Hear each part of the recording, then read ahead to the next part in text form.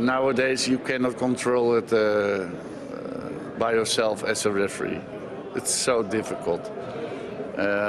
When you see what Huth is doing with Fellaini, yeah, that's a penalty. Shall I grab you with your hair? And what is your reaction? When I grab you, your hair is much shorter than Fellaini, but when I do that, what are you doing then? He can't react like that though, can he? With elbowing another player. I think that's a normal reaction. Every human being who is grabbed with the hair, only with sex masochism, then it is allowed, but not in other situations. And they did it, and they did it several times, I think. That's your view, but how do you expect the